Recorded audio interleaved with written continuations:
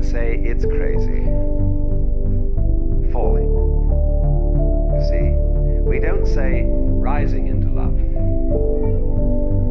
There is in it the idea of the fall. And it goes back, as a matter of fact, to extremely fundamental things.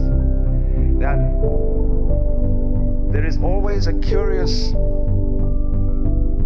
tie at some point between the fall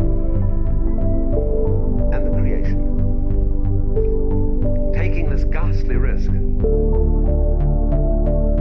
is the condition of there being life.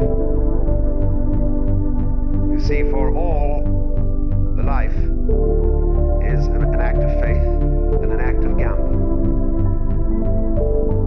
The moment you take a step, you do so on an act of faith because you don't really know that the floor is not going to give under your feet.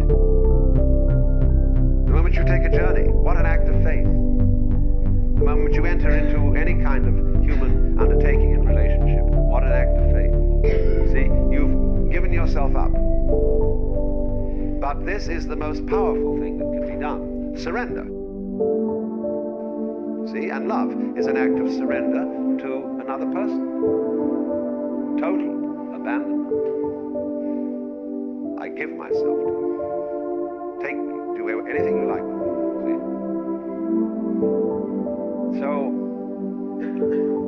that's quite mad, because you see, it's letting things get out of control. All sensible people keep things in control. Watch it.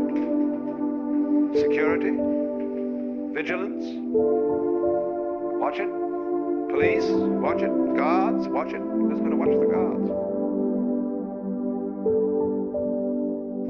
So, actually, therefore, the course of wisdom, what is really sensible, is to let go, is to commit oneself, to give oneself up, and that's quite mad. So we come to the strange conclusion that in madness lies sanity.